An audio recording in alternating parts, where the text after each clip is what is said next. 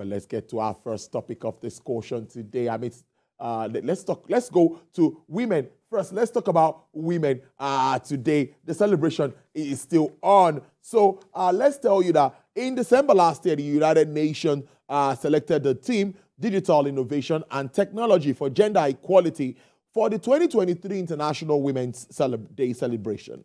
The theme is in line with the focus of the 67th session of the Commission on the Status of Women Innovation and Technological Change and Education in Digital Age for Achieving Gender Equality and Empowerment of Women and Girls. As the world marks International Women's Day, the theme Digital all resonates with the enterprising and resilient spirit of Nigerian women who have, against all odds, continued to play a critical, significant role in evolution of overall development of the country's economy.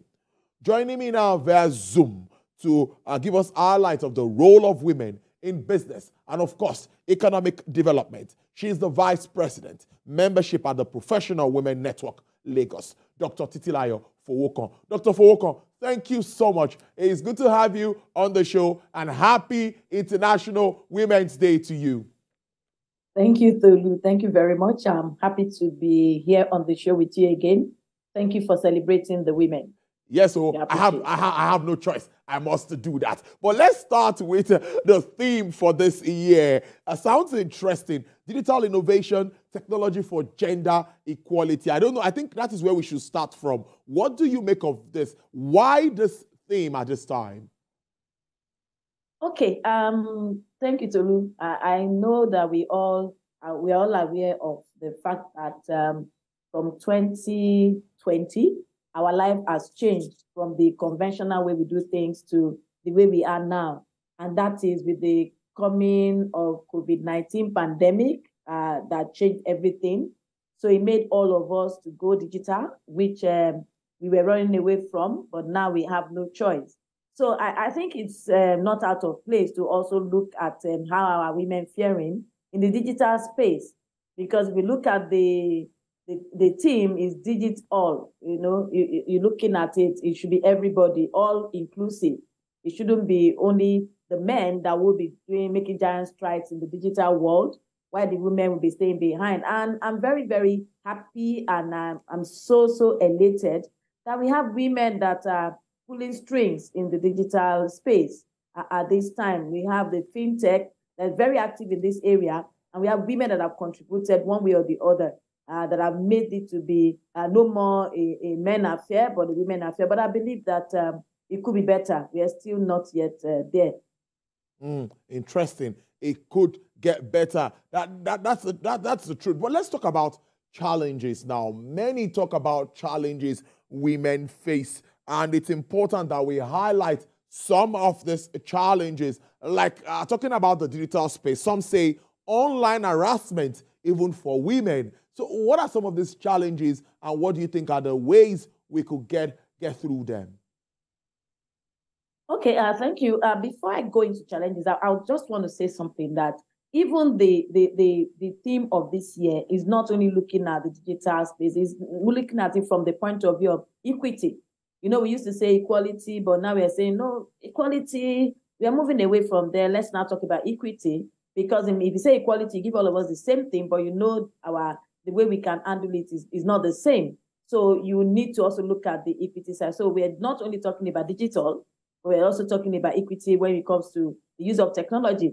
And then when you talk about challenges, in fact, there are numerous challenges that women are facing. And I won't lie to you, even when it comes to this issue of digital lifestyle, there's still discrimination. But I know women, we are trying to pull the strings, but there's no way you would see. Before now, it's always been a men, but now we have people that are technology savvy, that are women, and they're already coming into the limelight and making waves in that area. So we have things around education.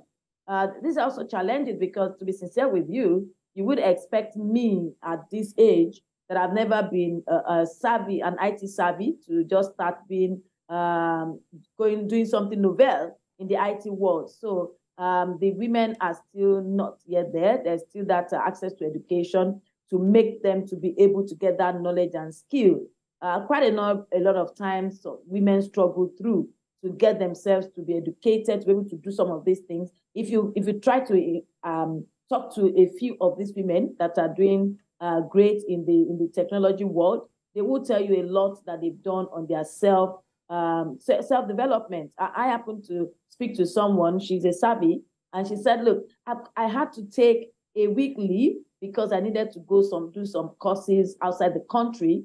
And my employer is not allowing me. So the best I can do is to take my leave and then go do that course so that I can be better in what I do. So these are some of the things that happens. They go a long mile to do it. And we have things around, this is the gender issue is still there.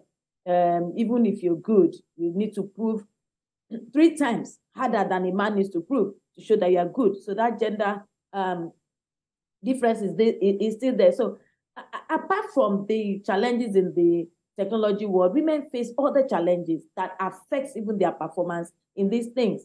We know things around healthcare.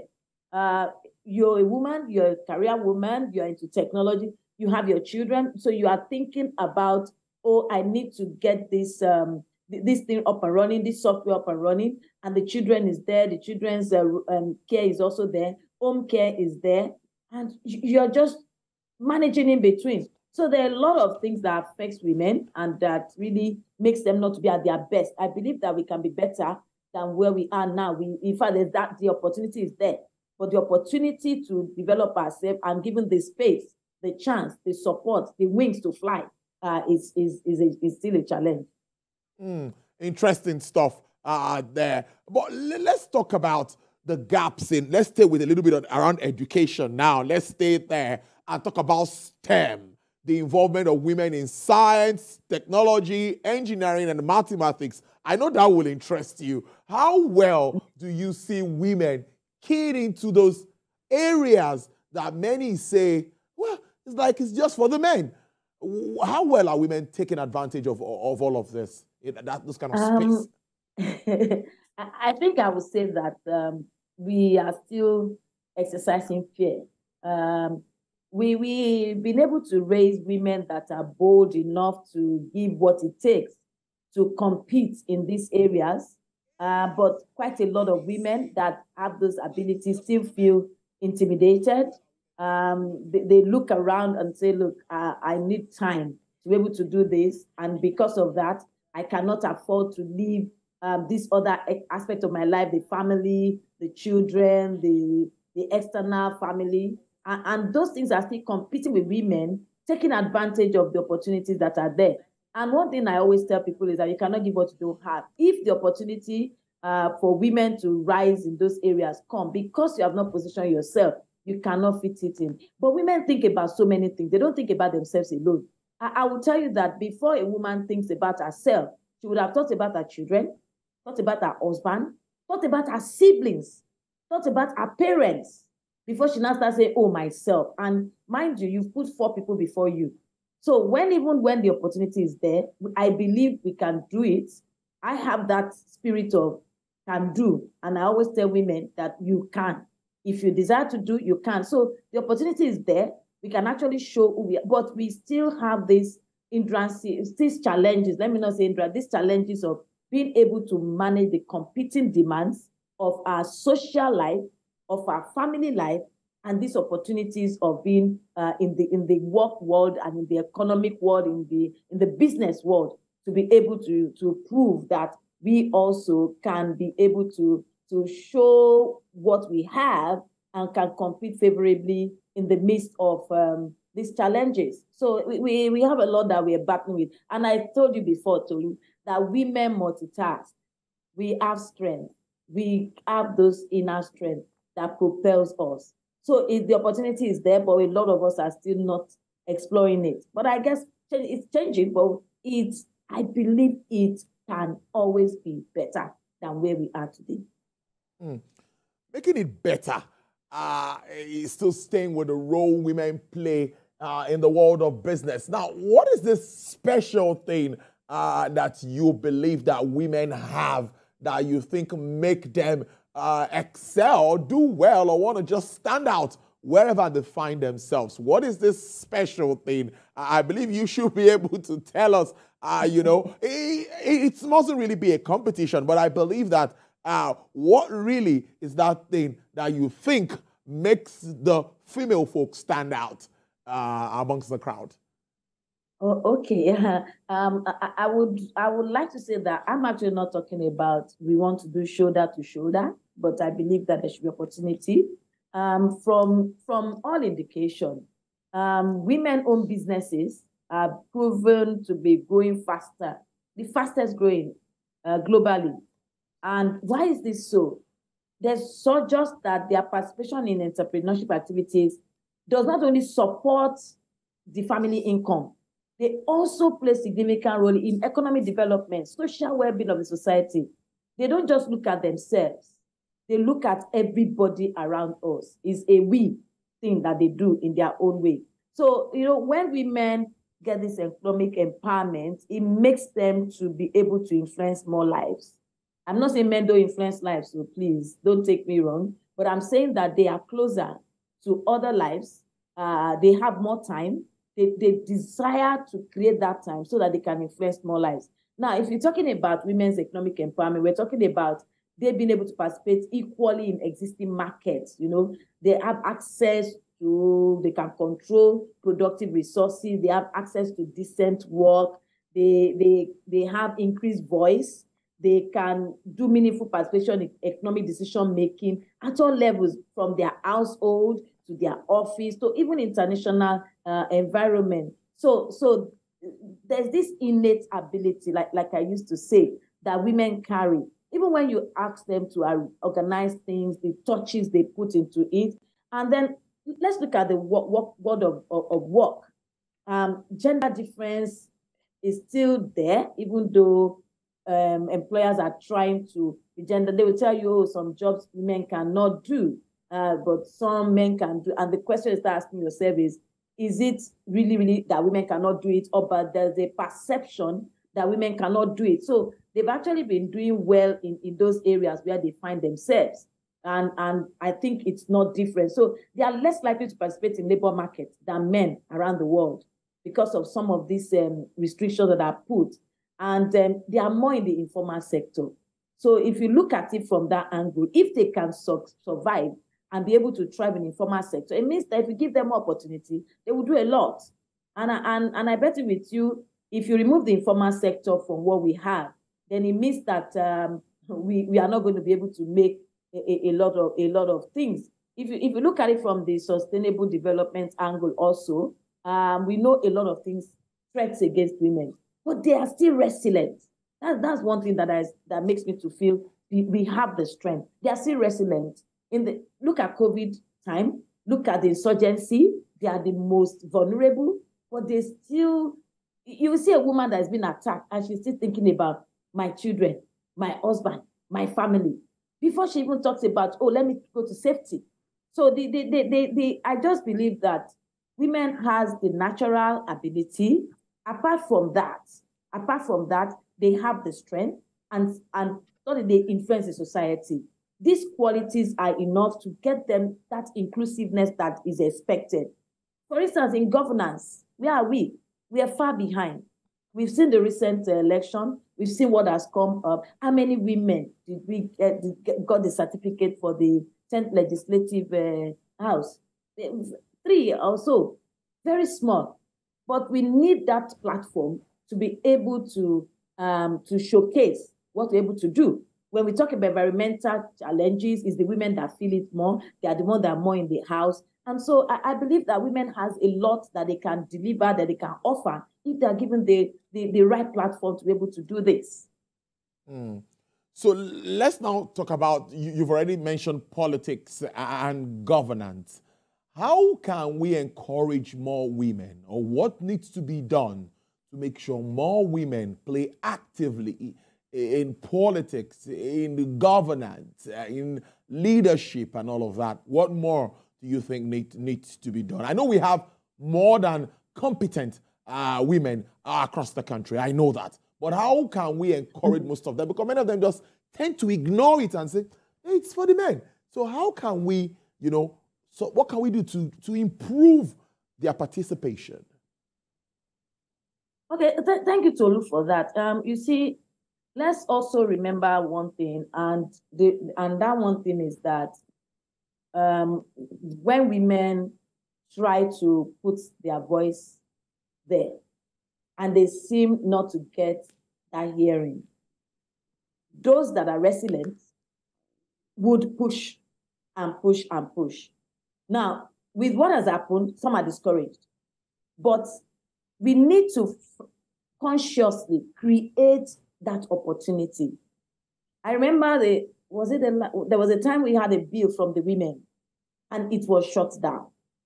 Now, the way we perceive it, there are other countries where women are in the majority compared to Nigeria. We are even not even in the very, very minute number. So I believe that first, we have to create that platform, encourage them. And when we're talking about creating platform, let's, as small as local government is, how many women do we have in local government? Because I don't believe that the election at local government can be that tedious like presidency or governorship. We're talking about local government. Even for the House of Assembly, the National Assembly, the Senate, we know how it is, the struggle for survival that goes in. But we need to understand that there's what we call equity. And we don't just say they want to be equal. No, we are saying, look, everyone needs to have the same resources and opportunities. That's when you talk of equality. When we come to equity, you have to recognize that each person has different circumstances. And you need to give the resources that is required. So we need to give resources required for our women to be able to get that encouragement to participate. Few are taking the bull by the horn. Those who are resilient, those who want to give all it takes to have a voice and to represent the women fold in governance. But if the platform is not created as low as the local government, then we are not giving them that hearing. You see, there must be that opportunity for them to show that they can actually do something. And until when the government consciously create that environment for them, we may not be able to get them. A few will still struggle through. A few will empower themselves, and a few will continue. But if we want full inclusiveness, then we need to create policies that will encourage women, even right for workplace. Some workplace will tell you, if I was at a forum and somebody was saying, oh, they cannot do the job. And some women said, sorry, some of us have been doing some similar jobs and we are getting it. So I think for politics, women do not have the muscle for all this, but we should consider the fact that the International Women's Day is talking about embracing equity and giving us opportunity to be able to showcase what we have. So the government should consciously consider this. And even when there are women that have volunteered to give what it takes to have the voice, to be the voice of women there, then we should not stifle them. We should give them that opportunity. We should not stifle them. And we should let's even allow them to showcase what they can do. Let's see what women can do when it comes to governance. I've mentioned it before in one of the shows we've had, discussions we've had, that women that are even in the boardroom, we can see the difference they are making in the organizations. And so if we can do it in the private businesses, we can do it in the business world, then what says that we can't also be given opportunity to try our hands in the political scene? So I think the platform needs to be created and more women should come out. I want to tell my fellow women, if you have it in you, please push it out and let's give you the support. And I don't believe in women pulling women down. I believe in women supporting women. As long as we have a clean heart towards each other, we should be able to support each other. Women pull up women. That's what I believe in, but not pull down women. No, it's not the right thing. So women should encourage each other. Government should give us the platform. And then we will be ready to try because we are going to position ourselves to be able to show that we can start and give what we have in us. Thank you. All right. I must thank you so much, Dr. Titilayo Fowokon, Vice President, Membership of the Professional Women Network. Thank you so much for your time. We appreciate your brilliant contributions. Do enjoy the rest of your day. Thank you, Tolu.